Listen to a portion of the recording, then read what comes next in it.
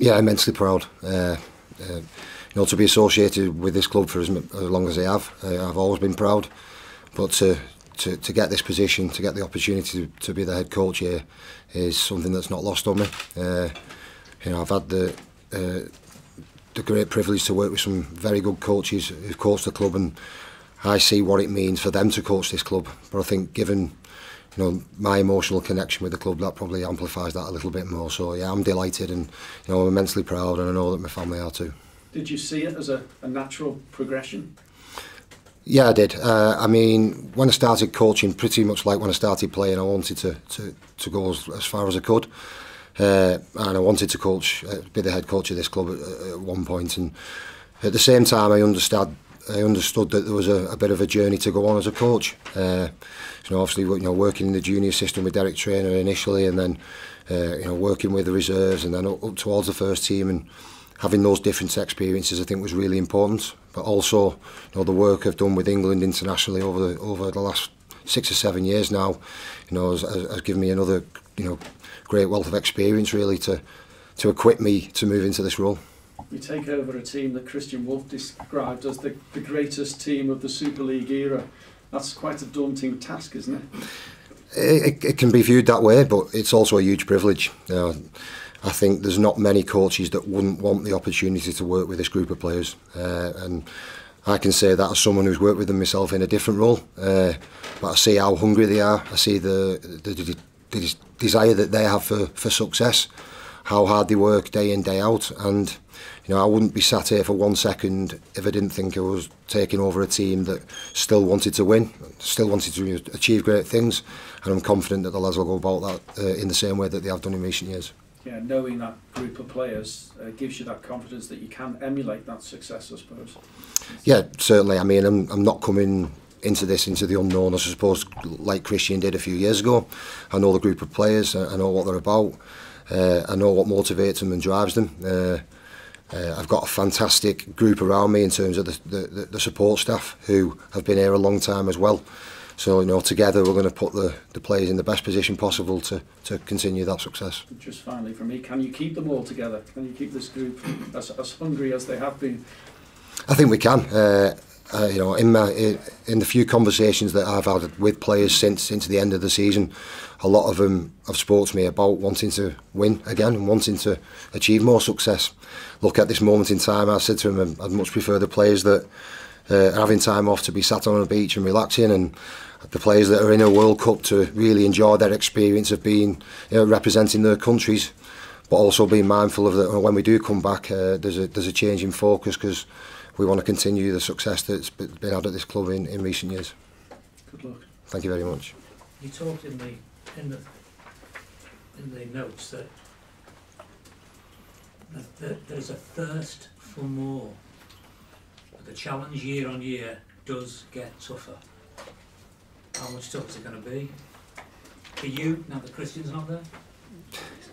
Yeah, well, I mean, it's certainly going to be tougher, for not just for me, but for everybody within the organisation, because our competitors, our closest rivals, they continue to strive to improve and get better.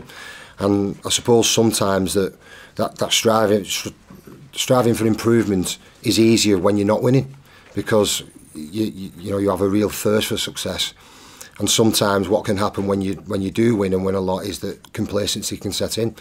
So as long as we're aware of that as an organisation, that we continue to try and find those improvements, and I certainly believe that we do have improvement in us as a team. We've overcome some great challenges this year in terms of, certainly with injuries and loss of personnel. I think having players back will certainly improve them, but we've got to be prepared as an organisation, not just myself as a coach, but the support staff, the players, that we want to get better. It's not just continue, even though you've had 4 years of great success. You can't just say carry on regardless. No, certainly not. I think there's a saying that if you stand still, people will go past you, and where we're at the moment as a club is we're in a fantastic position. I'm immensely proud of what the groups have achieved, and what Kristian did whilst he was here. But at the same time, I see that we can get better. I can see that there's a group of players who think we can get better. And I think that's what really excites me about, you know, taking up this opportunity, is that, you know, to work with a group of players, sorry, who are determined to improve is fantastic for me. The challenge for you, being the number 2 is one thing. You've had great success at number 2. You've been with England. How do you see the challenge for you now? How do you improve or take the challenge forward for yourself at this different level? Oh, look, I believe we at the club, you know, it's about, you know, setting standards, and I'm the person to set those standards first and foremost. But we do have high standards here already at the club, and I know that. So it's about not just me. It's about me working with the support staff, working with the players, understanding that, you know, we do need to get better. We do need to improve. You know, there are going to be difficulties along the way, and, you know, the challenges that I face, you know, particularly being a local lad in the town, you know, living on the doorstep, you know, I'm going to be faced with you know, a lot of challenges, but it's something that I've thought long and hard about. It's not a reason not to take up this great opportunity. In fact, you know, I view it as the opposite. I've always had a fantastic support in and around the town. You know, when I was playing, when I've been coaching, and I don't see that changing at all. And I'm looking forward to, you know, working with not just the team, with the town, the supporters, the community, to help this club grow. Okay. You come in with, you've got some quite senior generals there on board already. How important are they for a young coach like yourself? Yeah, I think, you know, crucial. You know, I think, you know, when James Roby decided that he was going to play on another year, you know, I was delighted, because I think me stepping into this head coach role, having someone like Robes as the team leader is going to help me settle into that role a lot quicker. But not just James. There's, you know, players that have been here a long time, the likes of Johnny Lomax, Alex Walmsley, you know, even Tommy Makinson, Mark Percival, those types of players. You know, they understand what the club's about as well. I've played with a number of those guys also. So having that closer connection with the playing group, I think will certainly help me. You inherit a team that's built its sort of reputation on steely defence and a will to win, but the attack this year has probably been sort of limited due to Lewis Dodd and Will O'Quarty and Mark Percival, a lot of players injured. Does it excite you what you can actually do with the centre attack? Yeah, it does, and, you know, obviously, you know, Laurent Frayssinous coming in as an assistant coach here, you know, one of the tasks he'll be charged with is to look where he can develop our attack. I think we have got improvements there. We have been hampered a lot this year. You mentioned, you know, the loss of Lewis Dodd, which certainly hurt the way we attack. And, you know, when you lose a player of that calibre, it's always going to do so. But, you know, we have got improvements in us. I've mentioned a lot how we're a team that have a lot of very strong ball carriers, which works to our advantage a lot of the time. But then sometimes you do need a plan B, so to speak. And, you know, Lauren will come in with some fresh ideas there, which will, I think, can help evolve our performances in that respect. Is that an absolute necessity, given the fact that other coaches will be working on how sets work? I think so. Yeah, you know, when I've listened to other coaches speak about this team and this group of players, they quite often refer to us as the benchmark. So they will be probably looking at us more so than any other club, you know, of where they need to be and the level that they need to get to. So it's up to us to stay ahead of that, but certainly they'll be looking at how they can stop this St Helens side. So us having different ways of doing things may just help us stay ahead of the pack. People always value your honesty, and people will probably know that you won't be taking this job if you didn't think you were ready for it. No, certainly not. No, it's what I've always wanted to do in terms of when I got involved with coaching, it was being a head coach. But like I said earlier, I understood there was a process that I needed to go through to you know, equip me with the right tools to be able to be successful. But now I feel I'm there. You know, there was a time a few months ago where Kristian was deciding whether he was going to stay on or not, and had Kristian stayed on, I would have stayed as an assistant with him for another year or so.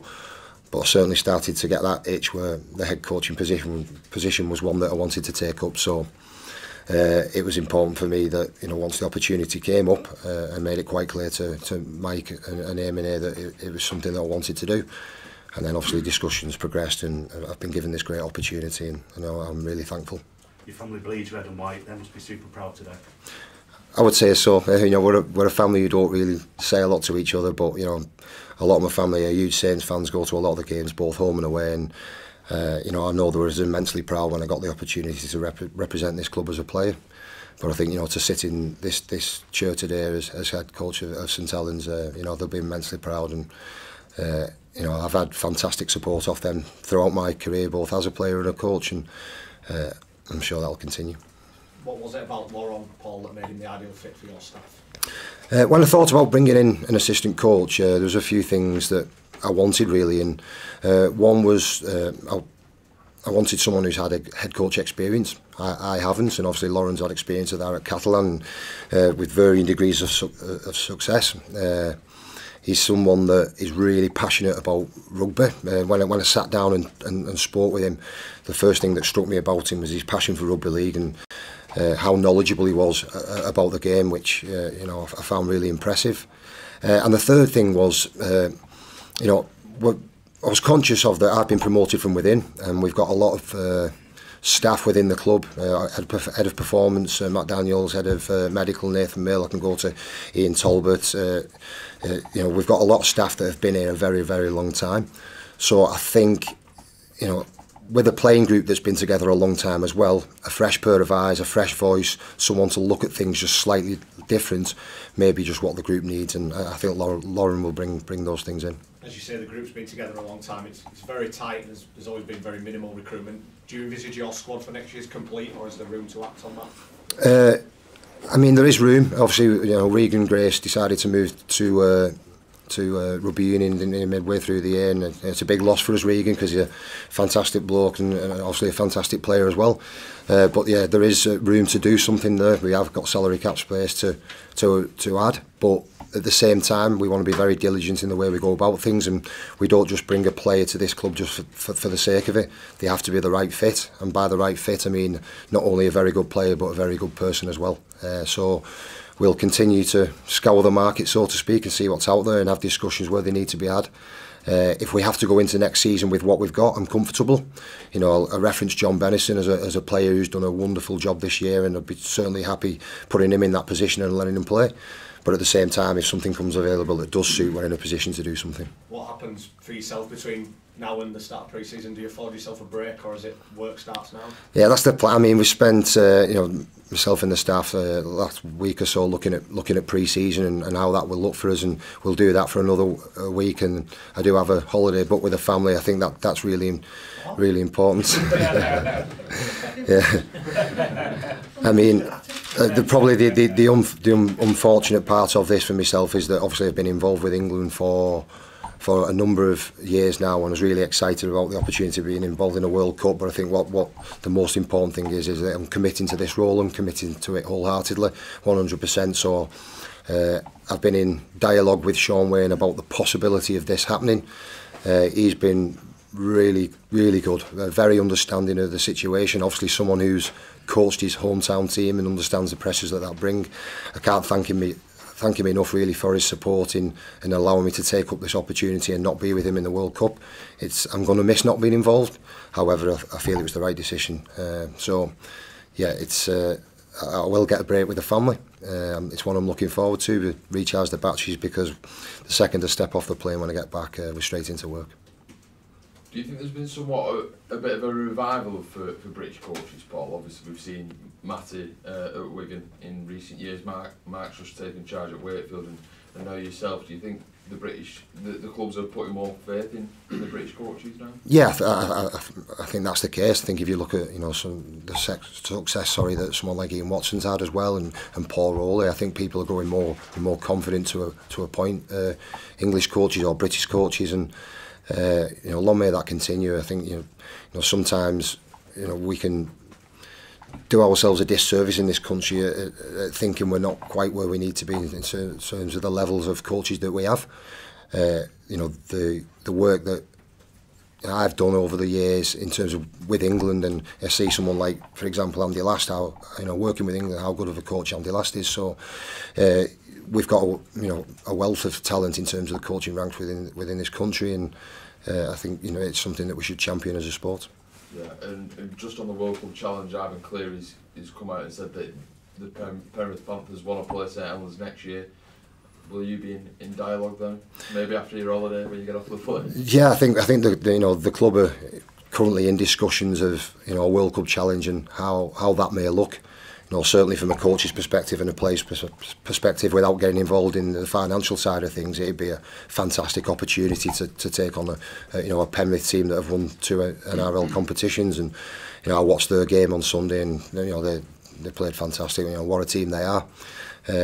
But I think what this team's done, not only last year but in the years previous, they've earned an opportunity to take on that challenge. And we'd love as a club to put ourselves in a position where we'll be able to do that. Bit of sentiment today, Paul, as well. You getting your first head coach role here at St Helens, and your old mate Sean Long's just got his at Featherstone as well. Yeah, I'm delighted for Sean. I know, obviously, I've worked with Sean for a number of years, both as a player and a coach, and he's someone who's, like myself, has wanted to take a head coaching opportunity, and obviously that's come his way now with Featherstone. It's a club that he's had a brief experience coaching with in the past, so he knows a little bit about the place himself, and I'm sure he'll do a fantastic job. And I'm so looking forward to see how Featherstone go under him, because he's a fantastic coach, and I'm sure he'll certainly get them playing some attractive rugby.